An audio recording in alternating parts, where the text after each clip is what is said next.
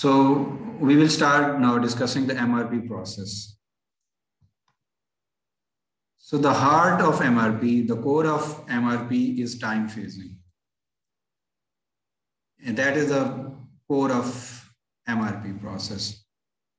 And that is in contrast to other inventory management system that is called order point or reorder point system. So reorder point does not actually consider time phasing. So the heart of MRP is found in its ability to time phase supply and demand to maintain the real production inventory priorities. If there is insufficient inventory, time phasing will require that a replenishment order be launched to arrive on the date needed by the demand.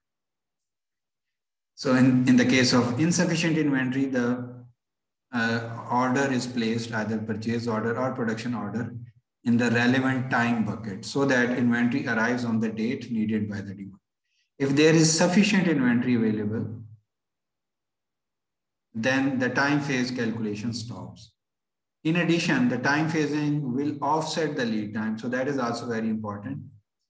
So the lead time offset is used to acquire or make the item. So this enables the planner to validate that there is sufficient time to purchase or build that item. So we will see now in the following slides what is meant by lead time. In fact, we have already defined it, and how it is offset.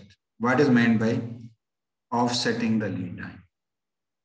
So here is a simple example. We have a certain product that has a lead time of 3 weeks. The lot size is 100. The order quantity is 100. And on balance is 125. Now in period 1, we are having a requirements of 20. And we already have 125 in balance. So after meeting the requirement of 20, we will be left with 105 items at the end of week 1. Now in week 2, we are having a requirement of 35. And from the previous period, we have 105 available. So at the end of week 2, we will be left with 70 items. And similarly, in week 3, there is a requirement of 40. We are having 70 from week 2. So after meeting the requirement of week 3, we will be left with 30 items. Now in week 4, the requirement is of 35 and available is 30. So the available inventory is less than the requirements. So we need to have some new lot of this item available at the start of week 4. Now the lot size policy is 100. So we need to have 100 items available at the start of week 4. So there is the lead time of 3 weeks. So we need to place the order 3 weeks prior to week 4. So that is week 1. So that is lead time offsetting. So we need this item in week 4. So we have to place order in week 1. So this is the date of release of order, week 1. And this is the date of receipt of order, that is week 4.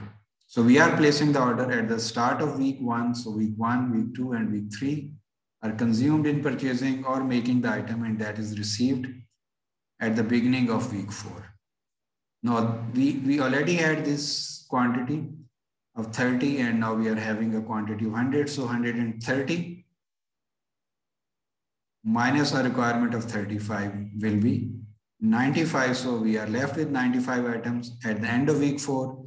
In week 5, we have a requirement of 25. We have 95 available. So after meeting this requirement, we will be left with 70. And after meeting the requirement of week 6, we will be left with 50 items. So this is the basic idea of lead time offset, or it is also sometimes called backward planning, because we are starting with when the items will be required and we are placing order in the earlier period to meet that requirement. So this is the core of MRP, the time phasing. So we offset the time as per the requirements of the item in a certain period. So here is another simple example. In this case, for example, if B and C are available, it will take 1 week to assemble A because its lead time is 1 week. So depending upon the requirement of certain quantity of A, we will make sure to make B and C available so that we can make A on time. Similarly, if D and E are available, it takes 2 weeks to make B. So the lead time for A is 1 week, for B it is 2 weeks.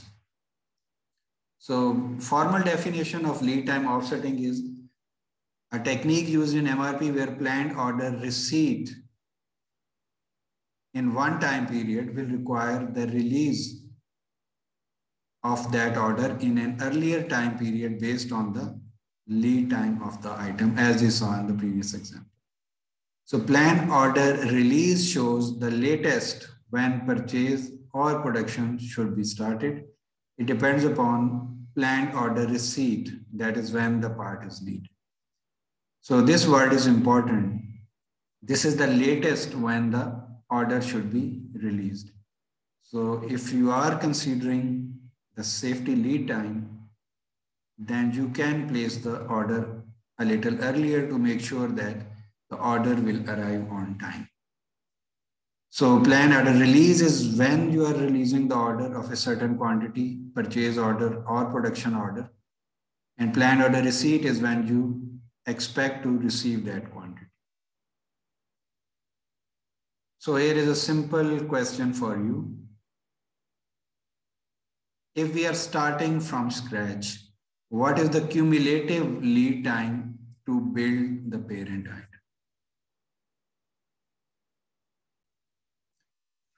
Yes, of course, we are taking a couple of assumptions in this case, but to keep it simple, it will require 8 weeks. So we need 3 weeks here, 3 weeks here, and 2 weeks here. So it will require 8 weeks. So now more important question is this one. Review the same bill of material structure. If the parent item is to be shipped on week 10, when does a purchase order need to be released to purchase component A? So you are currently in week 1. So it needs some thinking, not too much thinking, but some critical thinking to answer this question. So when does a purchase order need to be released for the purchase of component A in order to deliver the parent this final part on week 10?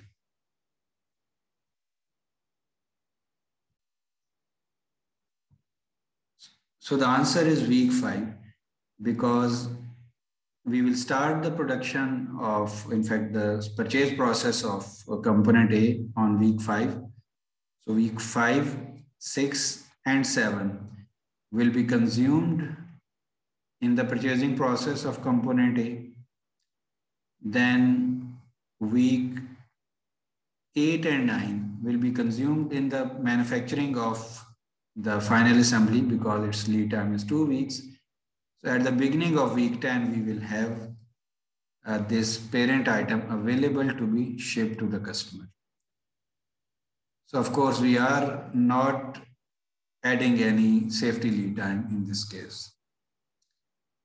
So there is a similar question. Review the same bill of material structure and the same situation that the parent is to be shipped on week 10. When does a purchase order need to be released to purchase component C? Same question, but now it is for component C instead of component A.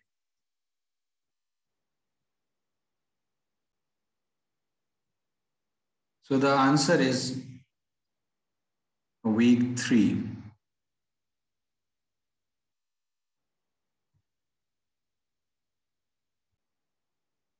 It should be week 2 because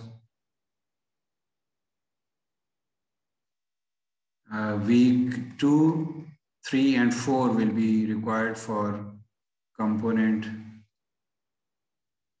C, and then week.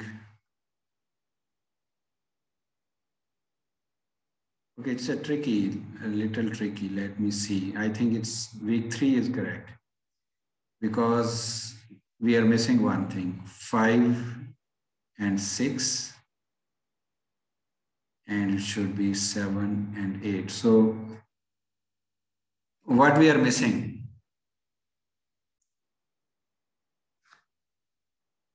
So let's solve this simple example in which we are having a product A that has two components, the assembly B and component C, and B comprises D and D.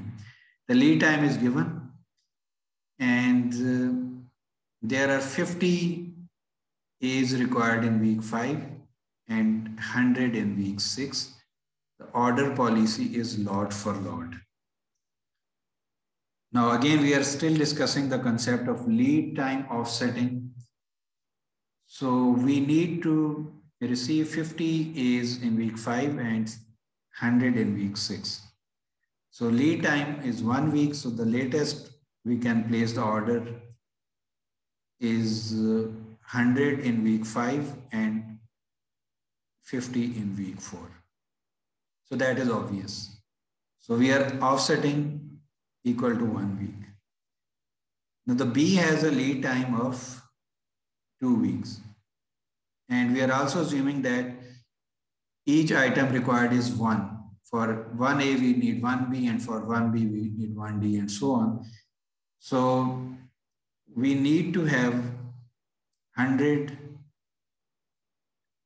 B's available here and 50 B's available here, because the production of A is to start, 50 A's is to start in week 4 and 100 A's is to start in week 5. So B's should be available before that. And we will offset as per 2 weeks. So 100 B's will be required 2 weeks earlier, and 50 B's will also be ordered 2 weeks earlier.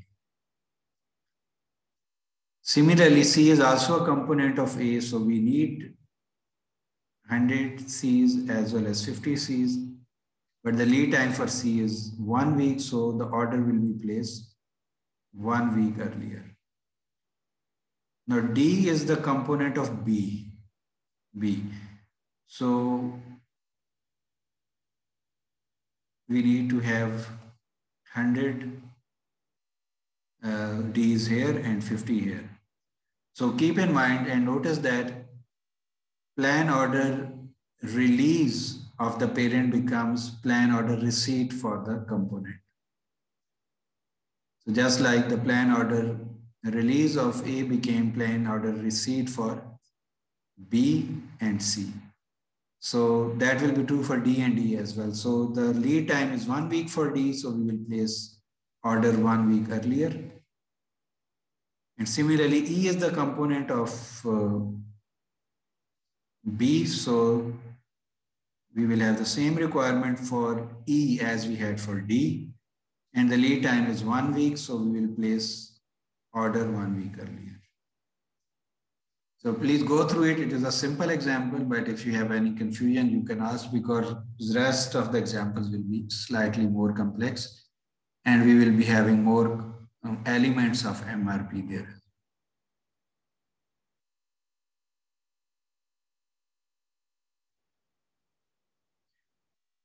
If it is unclear, you can ask.